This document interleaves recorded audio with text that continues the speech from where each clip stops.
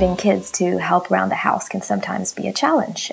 We went through a few months and even a year now of learning different jobs, different contributions around the house. We call them contributions, so it helps, not just it's a job, something you have to do, but it's something that we contribute and that we give to our family because we live in the house together and we all want to make it look nice. We took one contribution for the month.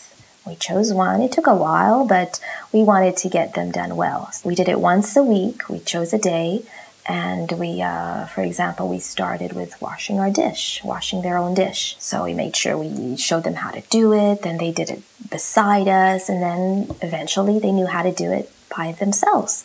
And still to this day, they miss a few things here and there, but we don't focus on that because maybe now they're 5 years old and they're washing their dish, but at 10 years old, they'll only do it better because of all the practice they will have gotten.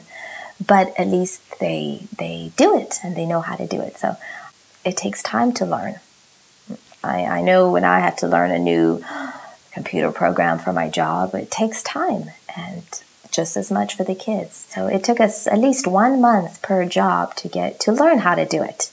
What helped too was they chose the jobs. The next month, they chose which job they wanted to learn. So they were happy and they had fun doing it.